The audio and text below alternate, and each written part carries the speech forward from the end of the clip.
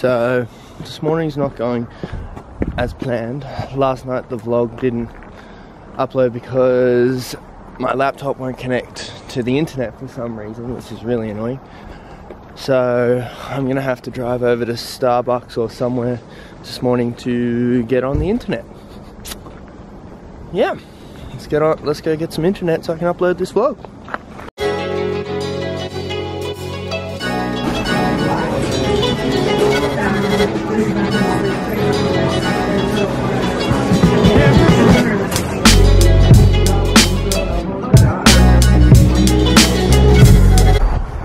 Okay, so I just finished uploading the vlogs to get it up online. I had to sit in that Starbucks for 2 hours to get it up because it just didn't want to go up at my hotel. Well, the internet doesn't work on my laptop for some reason, so anyone got any tips, please let me know, because the IP is just not connecting and this is no fun. But it's like 11:30 or something now, so I think it's a little bit too late to go up onto the hill. So I'm thinking I'm going to have an off day and go to the gym. Okay, so just came back to the hotel, got changed. Now I'm going to head to this new gym. I think it's just around the corner. There's a gym in the hotel, but it doesn't have any spin bikes, so I can't really do any cardio or anything. So I'm gonna go check out this new gym. I think I might have been there before, I can't remember. I think I might have been there with Graham a few years ago when we were here. So fingers crossed it's the gym I remember.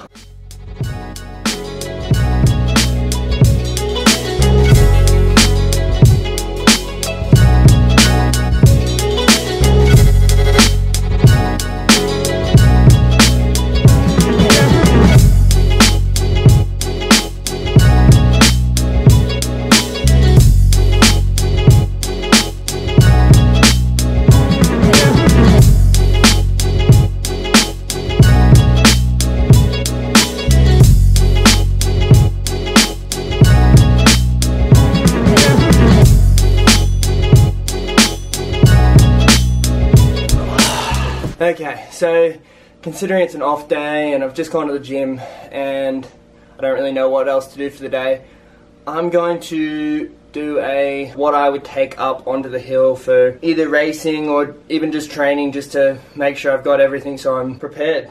So let's get into it. So take up my nice, lovely waterproof backpack. Got, we'll start in the outside pockets, I think.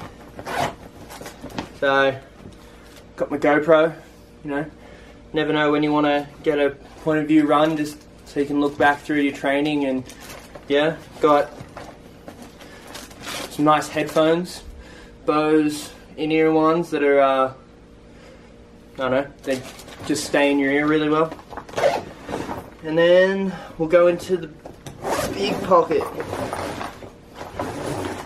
So, of course, helmet. Always wear a helmet, no matter what. Stay safe out there. Got my mittens for staying warm. Got my race gloves for racing.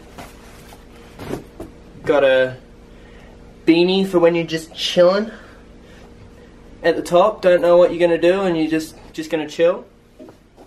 Always got to have your water bottle, staying hydrated on the hill, because you get really dehydrated up there, especially with the altitude. It's a big thing. Labent merino wool neck warmer. It's pretty awesome. It's good fun, and it keeps me really warm even though how thin it is, which is really crazy.